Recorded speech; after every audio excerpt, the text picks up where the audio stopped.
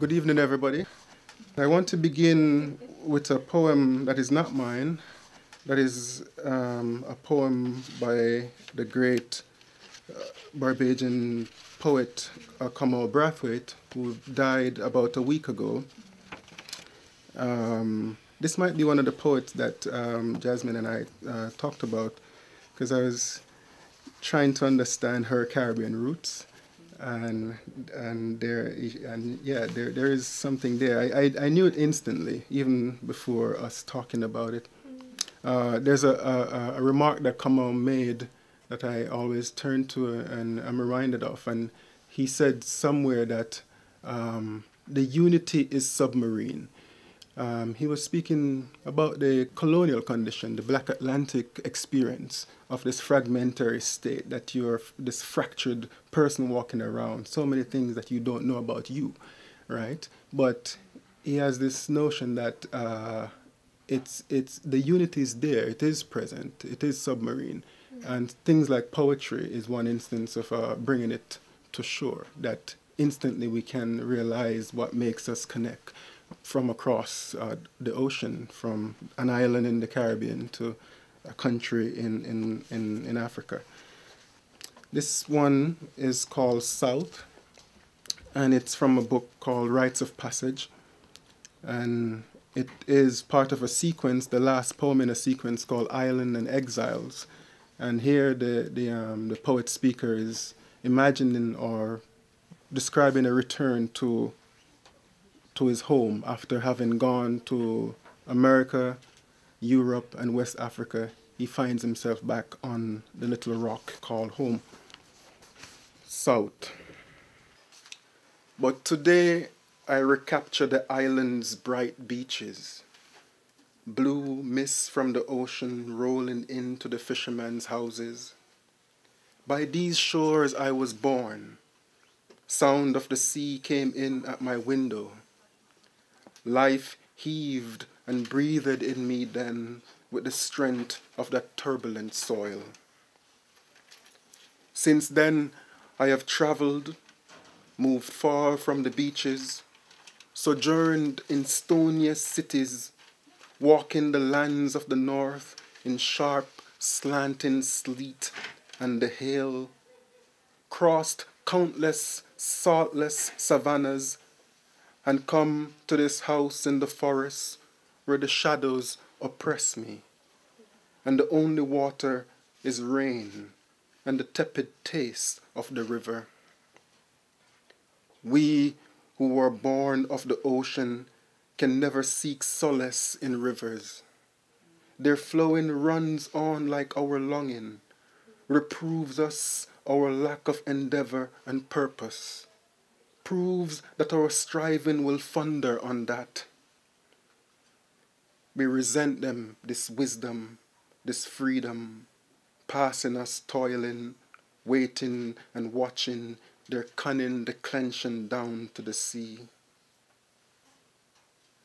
But today I would join you, traveling river, borne down the years of your patientest flowing, past pains that would wreck us, sorrows arrest us, hatred that washes us up on the flats, and moving on through the plains that receive us, processioned in tumult, come to the sea. Bright waves splash up from the rocks to refresh us. Blue seashells shift in their wake, and there is the thatch of the fishermen's houses, the path made of pebbles, and look, small urchins combing the beaches look up from their traps to salute us. They remember us, just as we left them. The fisherman, hawking the surf on this side of the reef, stands up in his boat and hallows us.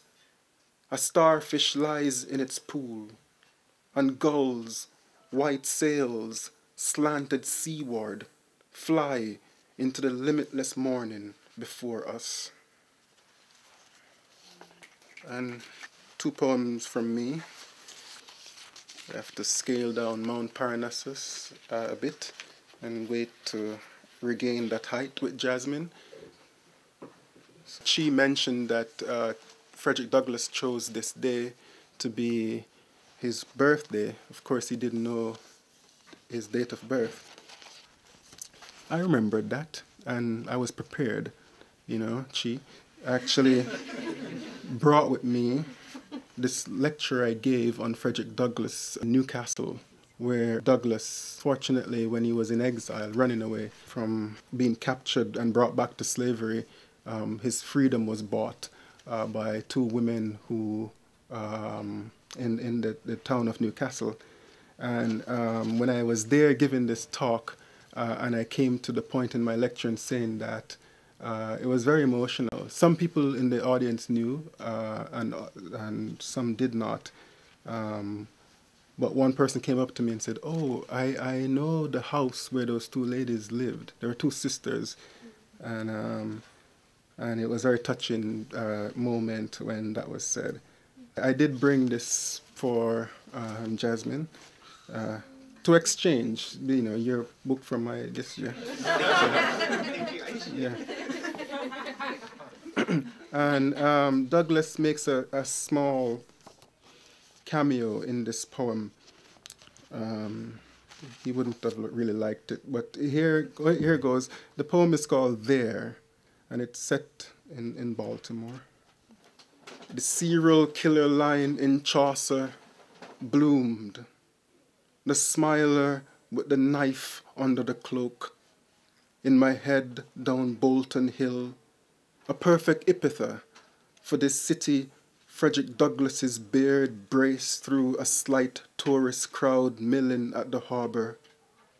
Below the bloodshot sign of the Domino Sugar Building, flashing ghettos beyond this point.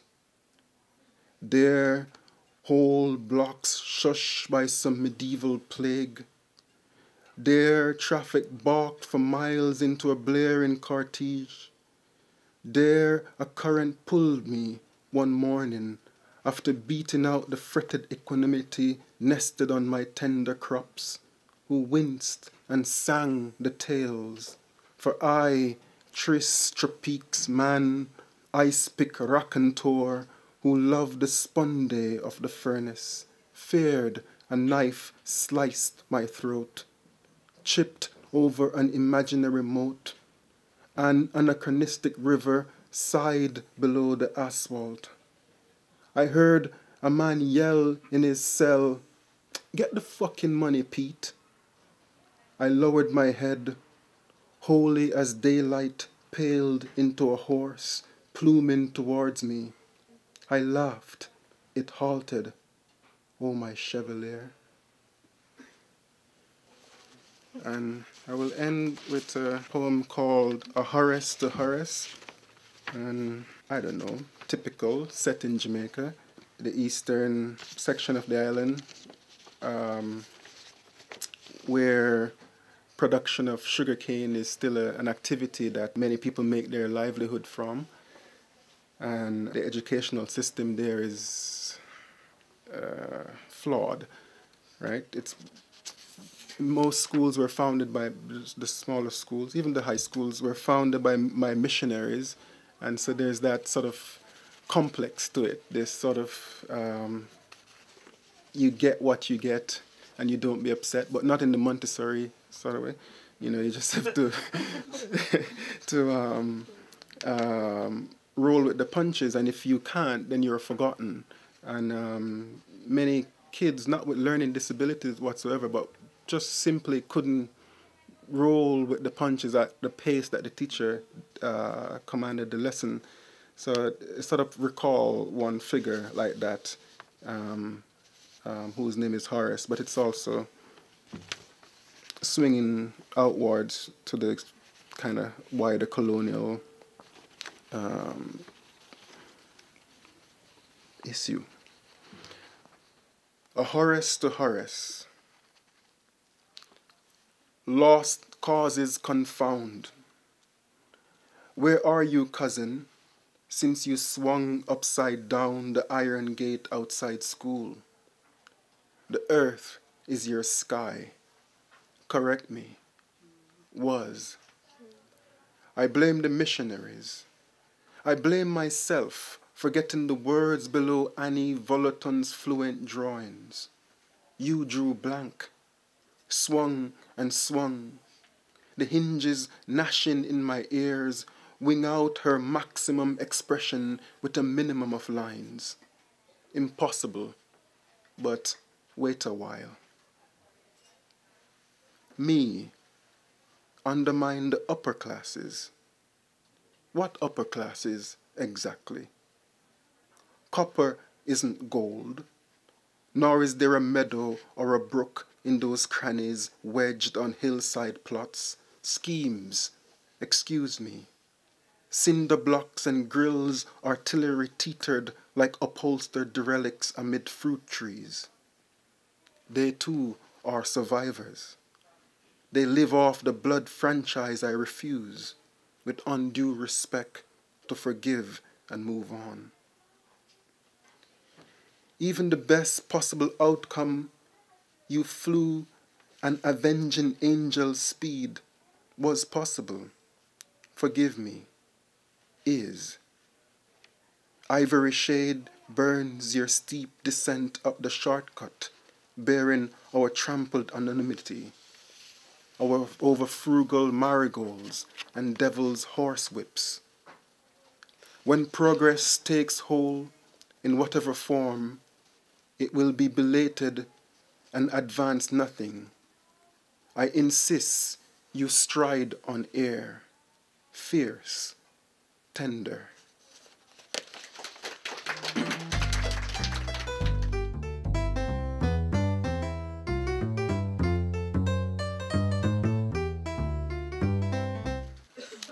Jasmine's poetry distinguishing markers are many.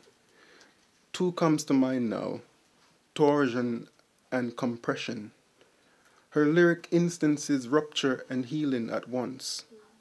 Such severance with the capacity for wholeness is rare in a poet so young. I admire Jasmine's poetry, for it refuses complacency. I admire how she hones the sheer glossolalia of the fugitive self to gather up the unity, Como Brathwaite says, is submarine. Jasmine.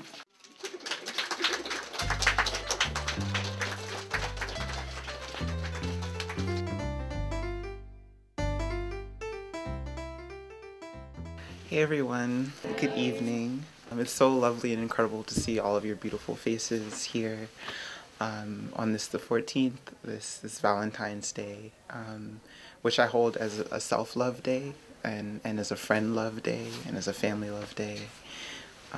And so it's really so beautiful for y'all to be here celebrating this incredible occasion. For me, this is very much a dream of dreams coming true.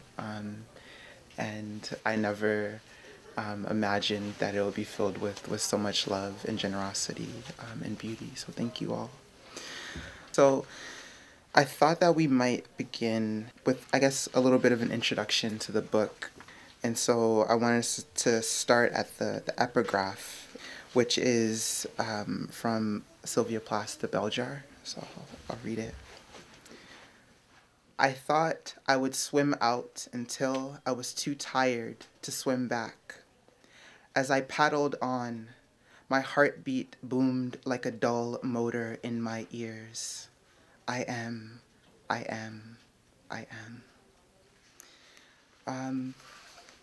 And so I'm going to talk a little bit about The Bell Jar. So if you don't want to hear, I suggest covering your ears for the next 30 seconds. But in this quotation, Esther, the protagonist and the narrator of the novel, is attempting to drown herself. And so the swimming out is very literal. And the heartbeat, the boom, the I am. For me, it holds persistence and kind of bodily possibility. So in this quotation, the mind, the body, the engine is attempting to drown itself, but the heart resists that notion. It persists. The heartbeat booming like a dull motor in my ears, a heart that is tired, that is worn, but persists.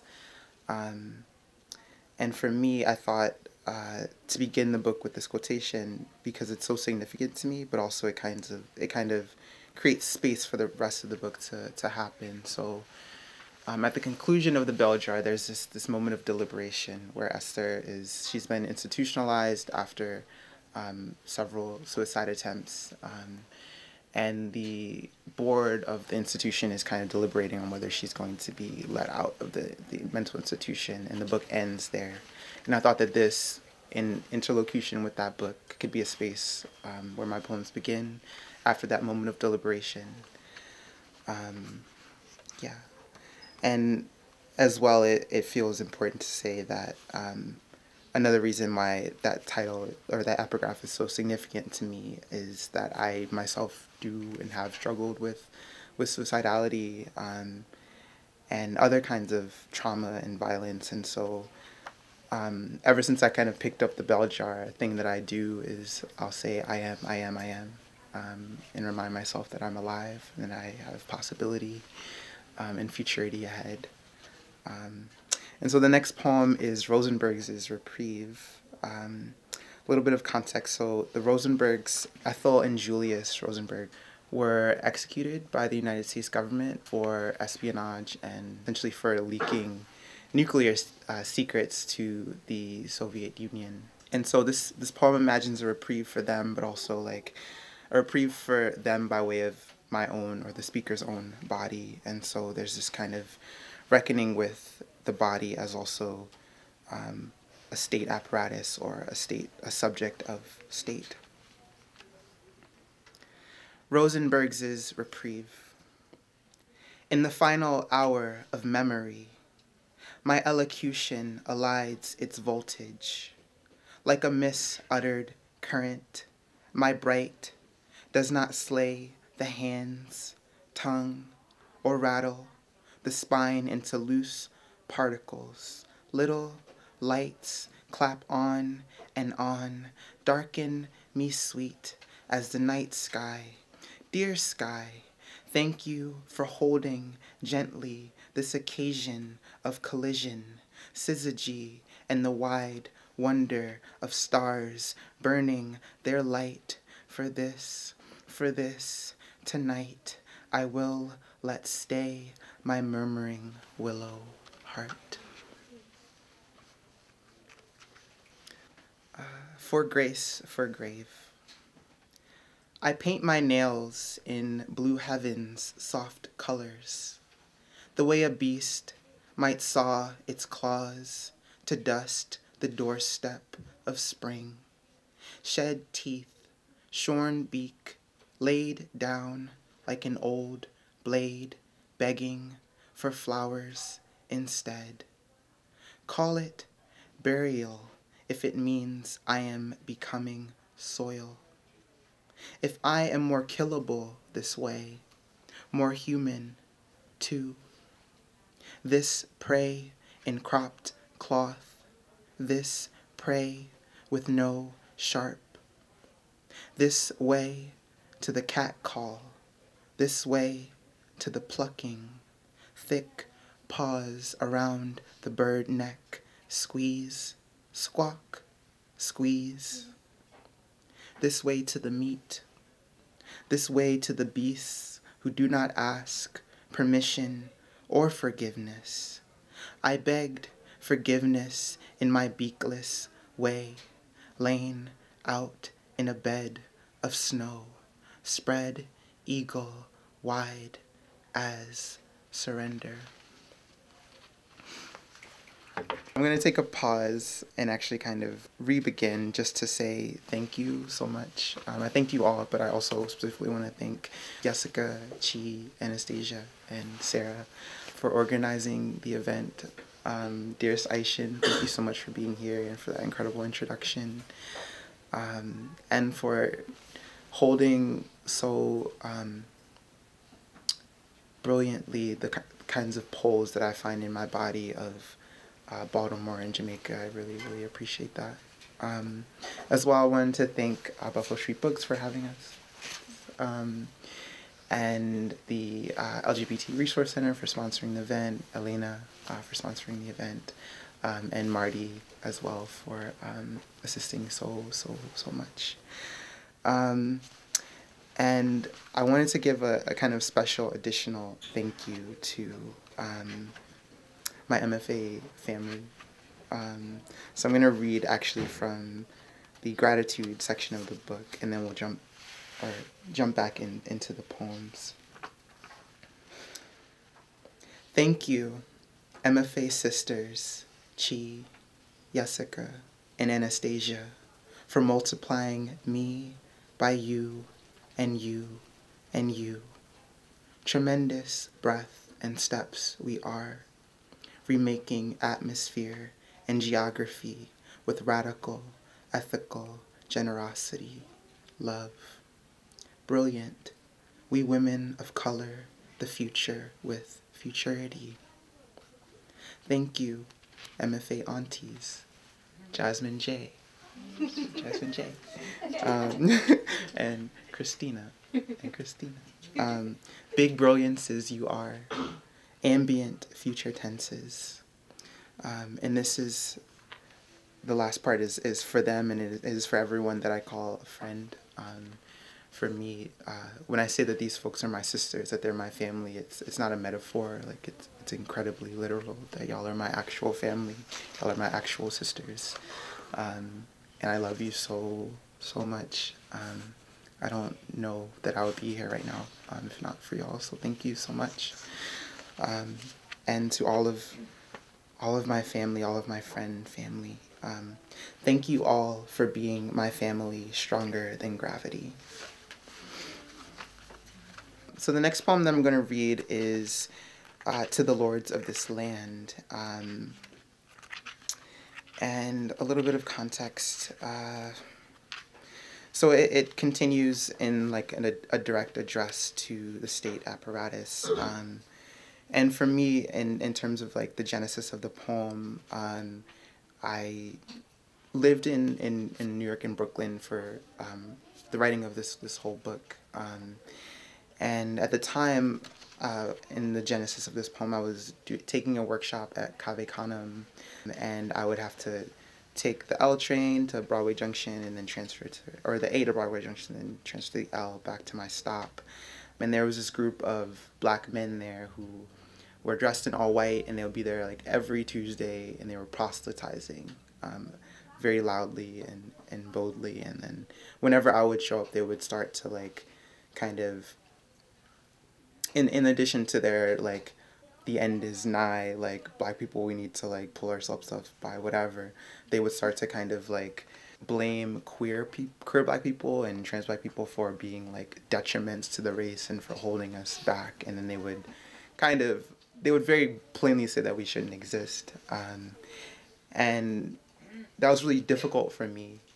It made me very angry, but also it made me feel kind of powerless, because I wanted to fight those views, of course, but I couldn't. And so rather than writing a poem to them, I thought to write a poem to the kind of larger oppressive architectures and structures and landlords, this feudal system, which are kind of making these hate actions possible.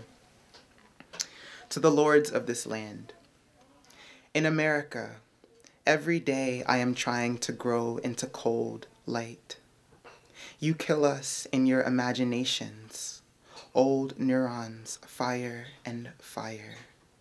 In your minds, I am a departure-sized hole, and you say, jump, conclude into your plot, while my sisters hold warmly my dirt.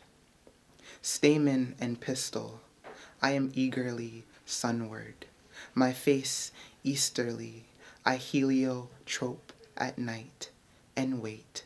You set the sun continuously, stretching dawn into a horizon. Finally, I flower in the dark.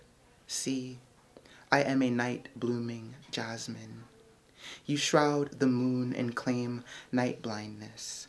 By any means, try to kill the idea of me. When I say I was born in the wrong body, I mean I am stranded in a death throw you project like a limb. My flesh is neither false nor phantasm.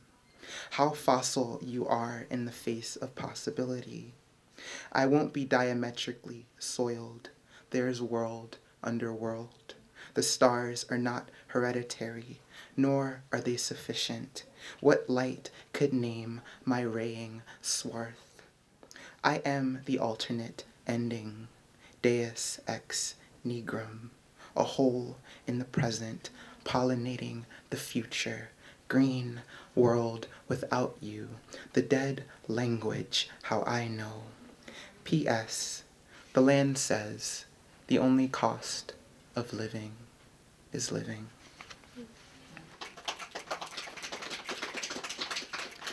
And that's actually the poem that generated the title for the book, Deus Ex Nigrum, which literally translated means God out of the black. It's very much a play on Deus Ex Machina, which is a kind of a grand magical solution at the end of a plot that solves a previously unsolvable problem. And so I thought about that, and I thought about shifting the genesis of the God from the machine, the machina, to the black body, the blackness, space, body. And this book could also be called Alternate Ending in that sense. The next poem I'm going to read is called Brooklyn Mid-Fall. It's a contrapuntal, which means that the poem, there are 3 poems in one poem. So the left column is a poem, the right column is a poem, and then if you read across, it's also a poem. And it's the only one of these that I've completed because you have to write it in 3 dimensions, and you're constantly writing 3 poems at once. Every shift you make affects three different places, or 3 different possibilities. And so it's very challenging, but I'm very happy with that kind of effort of writing this poem for 3 years. Brooklyn, and so I'm going to read the left column, the right column, and then I'll read across. Brooklyn Mid-Fall. Against gravity and season, rush skyward, swipe, click, turnstiles rain bodies that crack, a threshold, seconds from closing, hands reach, swell space, in an open seam, train over the East River traces its arc, destiny, a nation of ruptured glass, the skies darkened, churning reflection. Then body just wants to pour into something so vast it is no place at all. Rows of 3-story brownstones in shades of rose, peach, clementine, sky, earth seeds in and grows a garden blues. Some jealous seas expelling green, demanding green, like any black callous from the daily labor of living to a stone. Brown hands cascade to the home that is outside of whiteness, which is to say no place at all. Against gravity and season, rows of 3-story brownstones rush skyward in shades of rose, peach, clementine, sky, swipe, click, turnstiles rain bodies that crack, earth seeds in and grows, a threshold seconds from closing, a garden blues, some jealous seas, hands reach, expelling green, demanding green, swell space like any black in an open seam, callous from the daily labor of living, train over the East River traces its arc to a stone, destiny, a nation of ruptured glass, brown hands cascade to the skies, darkened, churning reflection, the home that is, then body just wants to pour outside of whiteness, which is to say, into something so vast it is no place at all. The next poem I'm going to read is called Fishnet Monster is Seen for the First Time in Harlem. And a number of these poems follow directly from experiences of like street harassment and other kinds of like violent humiliation that I described earlier. And so this is based on a very literal experience of mine, in which I'll just let the poem explain the narrative, but I guess as preface, something that interested me to follow in the writing of this poem was holding the kinds of monstrosity that I was being that was being projected onto me in my body. So, right, there's a sense that like the monster is not actually the figure, the monster is not actually the body, the monster is the idea of the monster. And the monster is the repository for the kinds of fears and other things that the larger society doesn't want to deal with or understand or hold. And so they're projected onto oppressed others. And so I wanted to follow that monstrosity and to follow it into a kind of, to give a further dimension and voice and autonomy to this kind of monstrous figure that was being projected onto me. Fishnet monster is seen for the first time in Harlem. Fishnet, monster on the 6 train. Even the East River couldn't swallow. Birthed in the attempt and spat out a misshape of colors and human clothes. Trick of dark skin and can't explain itself. Don't look like nobody's child but the sea's. Black boy on the 6 train, never seen a fish with human lips, looks to his mother and points, bloodies, the pop-eyed windows to ugly fishnets, ugly thoughts. Trains collide at childhood, mouth agash. Black boy's eyes moon up and pull the ocean from fishnets, fur-matted face, legs, chest. The boy, though, his black naps spiral and swirl, suck even the memory of water from gills.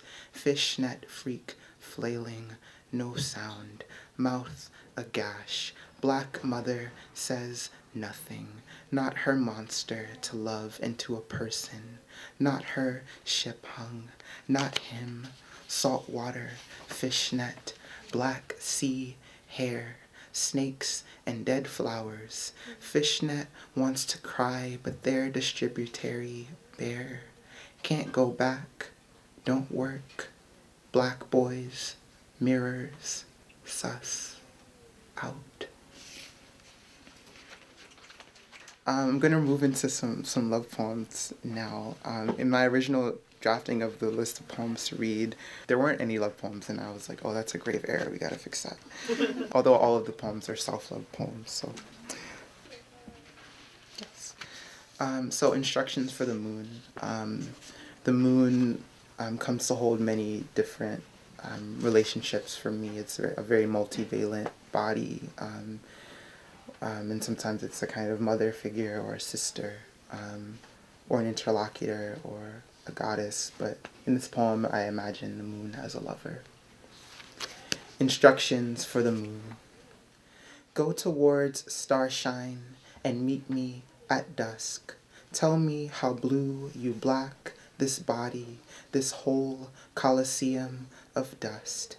Take my stilled battlefield, pounding rain over bruises, pulsing, now a field of heartbeats. Open the window and let your yester shine in. We, too, exchange whole crops of bright. You make the wind worth swaying to. Here, my ear dip, the brightest point of the constellation you utter, with the wet of a tongue-sized interstellar touch. You bring out the sea in me, so wade in this. A slight detour, and then we'll return to more love poems. So this is the first poem in the collection. It's called Wade, Swim, Walk. My first pair of panties floats idly in the sea of memory. Flashes, please, please me.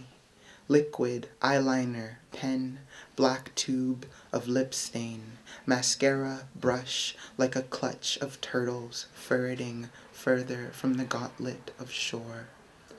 In the sea, memories, froth and spit, their pebbled laughter.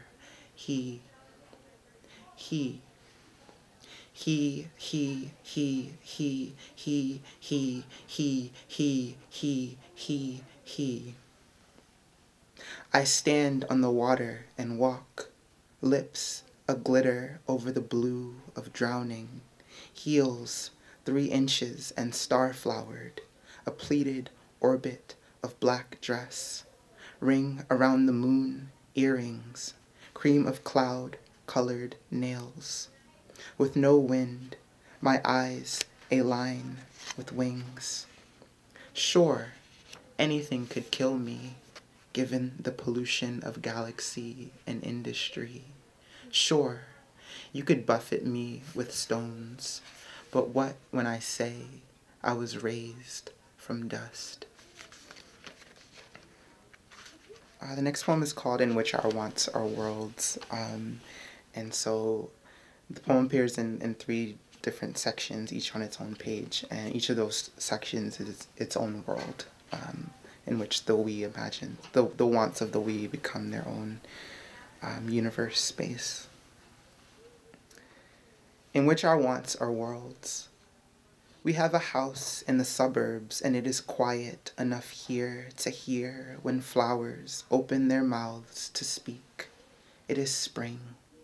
We have 2 kids, and I stopped painting my nails. We have 2 prescription bottles of antidepressants, and your loneliness swallows them all one night. We have a roof that doesn't leak, and a Saturn view of Mercury with squeaky brake pads.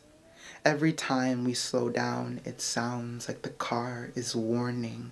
What small nag want? We speed up and our backs press flat against the seats. We speed up and want is the hum of the engine, the street lamps blurring past. We can't move. We bought a vehicle of want. Our hearts rot oppressively in the trunk. You tattoo an arc of I am, want under your left breast. You dye your hair pink. You have your mother's smile and your father's sense of humor. When he yells, your lips flare and sun-scorch the walls, radiating an attractive array of want. I am not a good Chinese boy. Your grandmother cries over dinner, but you say you are very, very happy. I am 8, and the boy I love lives in the attic. I am 8 and covet my sister's flower dress. No one tells me I can't have the boy and the dress. My want lives in marigold fingertips. My want is the god of touch. My want petals in spring and blooms all summer. I'm going to read one more from the book and then last poem to close us out.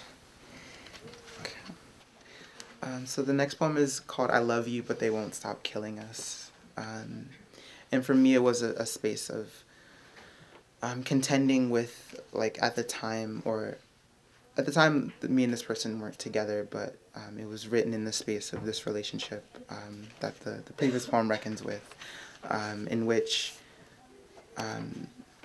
to be a black person in a relationship with a non-black person, there's a contention with the fact that we occupy different we's, but we have a same we. And so the kinds of threats that my collective black we face, this person has some sense of safety from, but also this person provides me with some sense of safety. I love you, but they won't stop killing us. I love you, but the us in the title of this poem is discreet from the us curling on the couch like vines up the weeping fence. Its photos, burnished by candlelight farewells, throwing shadows over frozen faces. I love you, but the earth is flat. Far too many of us thrown off the edge, our mothers' cries and curfews caught dead in some infinite well of blackness called space. I love you, but look cliffside, the ash, another celestial body combusting its light. Feel the gone homeostasis in my palms. Watch them twirl electric blue, twine and rope into the night. Capturing the astral shudder on loop, you will ask if I'm okay and say you are scared for me. I love you, lovely little star, with your lovely little palms, pressing sorrow into soil. But why should we get to grow at all? All the while, hearts fall, smitten, acorns at the Adidas superstars in Air Jordans making pistol and pedal of our feet and legs, coiling, shooting, firework, something loud and alive. I love you, I love you, I love you, but I adore infinite us, our brief, brilliant heat, and the other us, our own geography, orbiting the black of space from the sphere of the couch, our little edgeless place.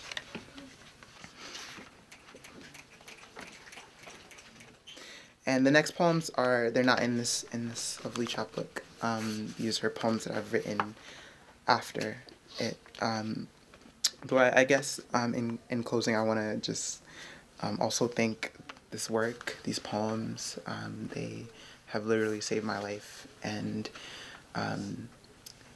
given me a space to find, to locate love and posterity for myself within myself. And even still, I return to these books, to these poems on difficult days, and they just echo in my body.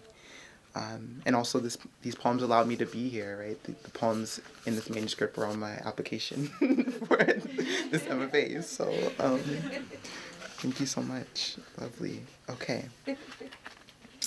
So I'm going to read a poem called Nebula Elsewhere. It looks like it's kind of a long poem, but it's in fragments, and so it doesn't, it's not super long. But this poem for me is very much an origin, we could say myth, but an origin story.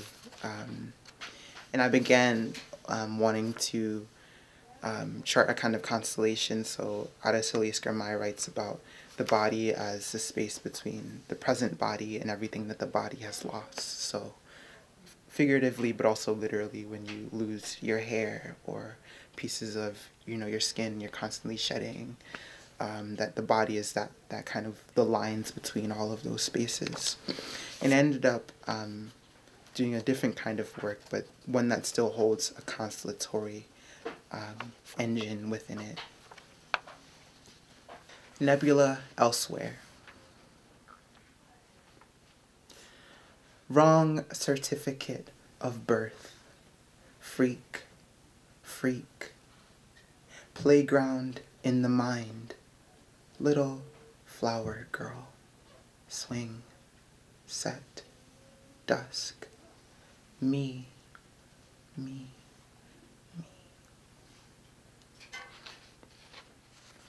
Doctor says, gash, where? Draw my blood. Here, here. Red bottle, green throttle. Black blank at the brink of bell. Swing at which I shall. Last earth record of self. Swell, swell. Back to yell when every blood body said freak and hell. You swung off to somewhere else. Ring, ring, flower, knell, Look, girl, leap, well. Unto the nowhere that holds the stars and everything else, hurtling from this trinket orb, gravity neckless to nevermore and ever else neckless. I try to see the hyper-hued faces of now, but the future tense is where I'll bleak, and all the monuments of here go bust along the way. And I am so, so sorry. I am the blank. I am the bleep. I am forever. Rip in the sky. Rip in the family earth. Heave. Hurt. Weave. Her. 2 pink pills. 3 blue pills. Galaxy Grove. Spindle stars. Jasmine. Jasmine. Light. Light. Light. Eyes whirl green. I whirled green. Black nothing. No clouds. Gas. Green. Go. Go. Girl. Starburst. Weave thread thicker than family. I line. Line. Line. I. 1 was not. 2 tug loop.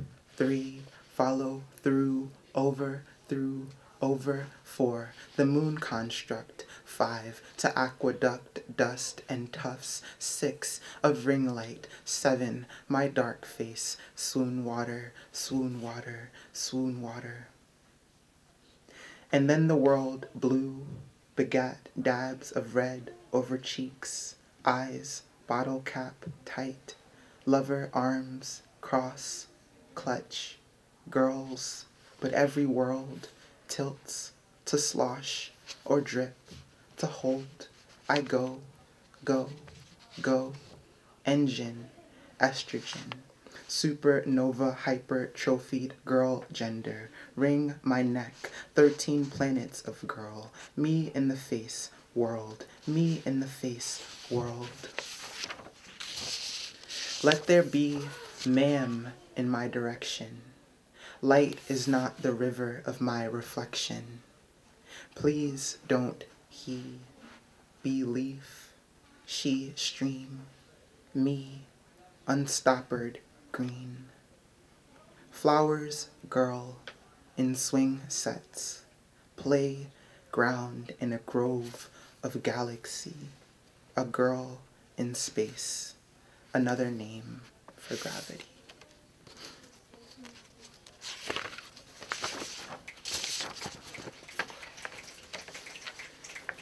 Whew. Okay, one last poem, and so before I get into it, I just want to say again, thank you so much to everyone for being here. It's so cold outside, and y'all are here, and that is tremendous. I write very much with the aspiration of not only holding myself and my body in its fullest possibilities, but you, to every kind of body and heart that it touches, I want to hold you in your fullest possibility as well. And so that I hope that you feel affirmed and encouraged tonight, and that you love fiercely and persistently yourself. Of devotion, angel. Layers deep in song, my heart sounds like a melodic siren, thin as rope, the smallest girl jumping by the second. Cover your ears with the sound of my body, slapped with pavement, ambling, graceful as it can, the reverse gospel of grooves, jukes, planes, angles. My heart would angel of devotion. Can you hear the plea pumped in ecstatic gestures of will, like will to live, like one day I will be cut open, rearranged, and put back together. This is the sound of blood having done its best, now at the edge of a cliff or a knife waiting for the right moment to fall in stereo. My heart gives and does not give, in or out or up, squeezing by the second, a future I will live, yes, in page and screen, and to inform, yes, a skeleton rivered, and yes, yes, yes, my body is a future ringing with yes, is, yes, yes, my body is a future, yes, a skeleton rivered in yes, in page and screen, and to inform a future I will live, yes, in or out or up, squeezing by the second, my heart gives and does not give, moment to fall in stereo, waiting for the right of a cliff or a knife, having done its best now at the edge and put back together. This is the sound of blood. I will be cut open, rearranged of will, like will to live, like one day. Can you hear the plea pumped in ecstatic gestures of devotion? My heart would angel of grooves, jukes, planes, angles, graceful as it can, the reverse gospel slapped with pavement, ambling, cover your ears with the sound of my body, the smallest girl jumping by the second, like a melodic siren, thin as rope, layers deep in song, my heart sounds of devotion. Angel. Thank you all so much. Please get me.